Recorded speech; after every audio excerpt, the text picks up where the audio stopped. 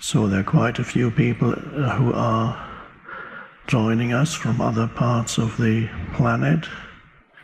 I don't know where they are, I think it's over there. Now all of you here, luckily, have escaped the polar vortex.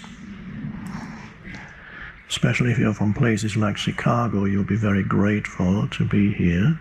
However, if you are in Chicago or similar places, be grateful that you're experiencing a one in a lifetime weather phenomenon, but don't forget to dress up warm enough when you go out. Be grateful for whatever your experience of this moment is, and if you cannot be grateful, at least allow it to be, because it already is. You might as well. Now, if you did this little thing, it sounds very little, and it is very little, allowing your experience of this moment to be the way it is, just this little thing would remove, well, it's hard to put it in percentage terms, let's say 95% of the suffering from your life. I don't know about the rest, the 5%, we'll get to that sometime. That would already remove a gigantic chunk of unhappiness in whatever form. Unhappiness is the most generic term one could use. The Buddha called it suffering.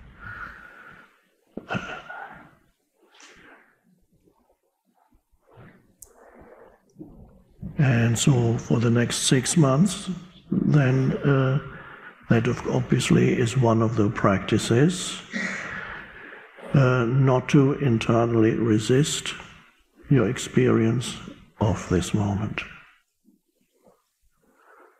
Now, of course, many times, possibly you'll forget that, and that's fine. The moment you realize that you forgot it, it's there again, and then you can accept your experience of this moment as the unhappiness that is arising in you because you forgot to accept your experience of this moment, and so you feel this unhappiness arising in you, and you say, where does that come from? Oh, I forgot to accept my experience of this moment. And then you accept the unhappiness, and the weird thing with unhappiness is, when you completely accept the unhappiness, it cannot survive very long. It cannot actually coexist with acceptance. So the weird thing then arises that you say something like, okay, I'm unhappy, that's okay, I don't mind being unhappy. And then the unhappiness goes, what's going on? That's not supposed to happen. The unhappiness cannot survive for very long with the acceptance, even the acceptance of unhappiness, not indulging in unhappiness, but the acceptance. Now, the acceptance of unhappiness, it presupposes that there's an awareness there that knows that you're unhappy. Now, that might sound like something very natural, but it isn't, because the most unhappy people, and there are still millions, and of course they have reasons for being unhappy, yes. And it's not necessarily the people who you'd think would have the most powerful reasons for being unhappy. It's often those who you would think, well, there are many millions who have it worse than they, but these are more unhappy than those. It's often the case. So the unhappiness is something that when it's recognized as unhappiness and accepted, something happens to it, it begins to dissolve. But the really unhappy people are so identified with the unhappiness, which is a combination of certain recurring thoughts in your head, a certain narrative that is not pleasant, whether it is about my life, whether the narrative says my life, oh, dreadful thing, my life, oh, why did it all go so wrong, wrong. And now that's it. It's nothing I can do. Or whether the narrative is about somebody else. You know what he did, what she said and did, the narrative may be about something that hasn't happened yet, and it goes on and on. Or something that happened in the distant past, or not so distant past. So there's a narrative. And then there are emotions that are a reflection of the narrative. The narrative is thoughts, certain types of thoughts, certain thoughts that have a certain frequency. And then that awakens the emotional frequency, because the body thinks the narrative in your mind is reality, that is the reality that you're experiencing. So the body reacts with an emotion. Simple example, at night you can't sleep because you're extremely worried about what's going to happen to you or somebody close to you or even the world.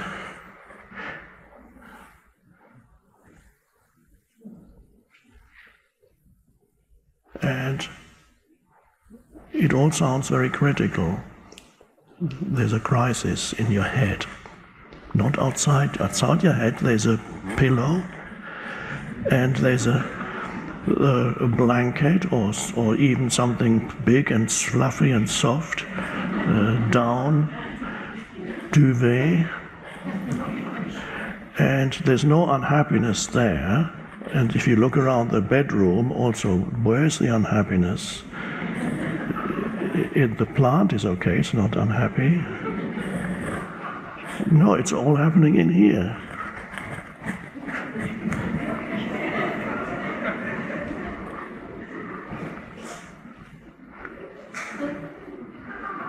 And the body says that is the critical reality that you inhabit. There is a crisis in your life.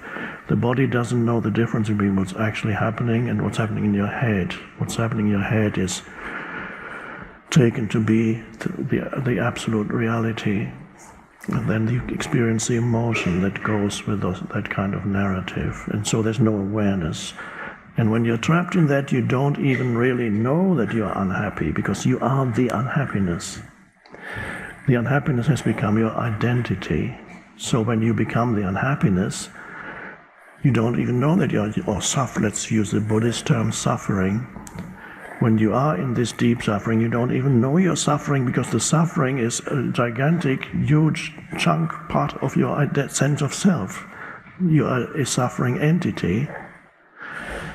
And as all therapists know, that once the patient or the client, or whatever they call the people that come to them according to their school, they reach a point where there's a possibility of going beyond the deep-seated patterns, unconscious patterns. And then there's a huge resistance very often, because the person is afraid of losing a very important piece of their identity, and sometimes it's the most important part of their identity. If they have lived with an unhappy sense of self for years and perhaps even decades, they don't want to let go. And again, they don't know that consciously. They never say, I do not want to let go.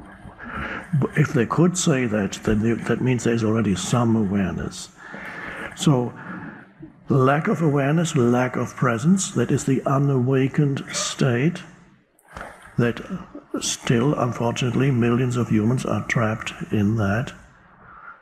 But the moment you know, you recognize your inner state, That means there is an awareness, which there is another dimension of consciousness that has emerged in you, through you. A deeper dimension of consciousness that is not the conditioned thinking. So we can call it awareness, we can call it presence, we can call it the unconditioned consciousness. And then the beginning of freedom, or the possibility of freedom arises. And it's from there that you recognize your inner states as they arise. From there that you recognize your unhappiness. You can say, oh, you can feel the unhappiness.